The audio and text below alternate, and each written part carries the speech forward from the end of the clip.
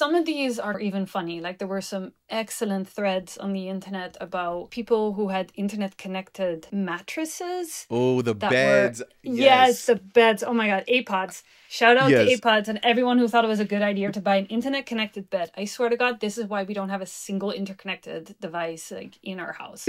It's just Okay. you don't want to be that person that cannot recline. I really like that you brought this I- up because I felt like I was going to be a jerk doing it. But okay, we got to go there.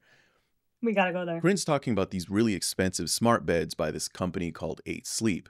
Their mattresses are supposed to track your biometric data and get hotter or cooler depending on what your body needs.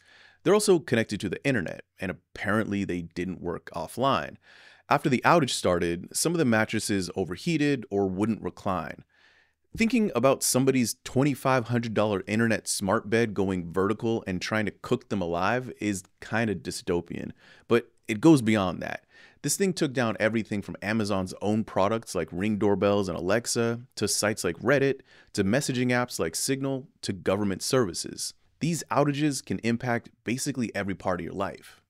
This isn't just like me being on Duolingo or me being on Snapchat, right? It is banking, it is the hospitals, it is education, like it is things that matter in my life, that matter in everyone's life.